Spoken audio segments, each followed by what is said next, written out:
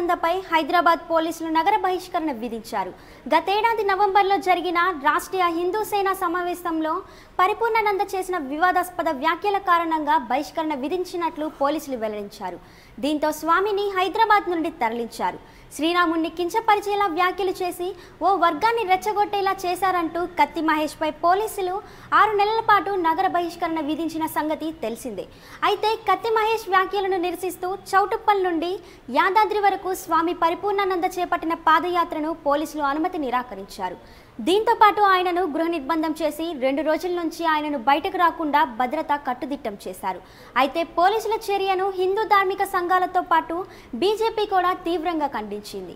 ఈ నేపథ్యంలో పరిపూర్ణానందపై పోలీసులు నగర బహిష్కరణ విధించడం గమనార్హం. తెలంగాణ రాష్ట్రం ఏర్పడిన తరువాత నగర బహిష్కరణకు గురైన తొలి వ్యక్తిగా కత్తి మహేష్ కాగా రెండో వ్యక్తిగా స్వామి పరిపూర్ణానంద కావడం విశేషం.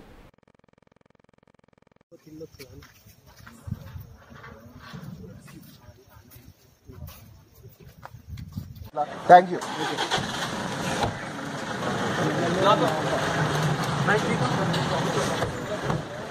Sir,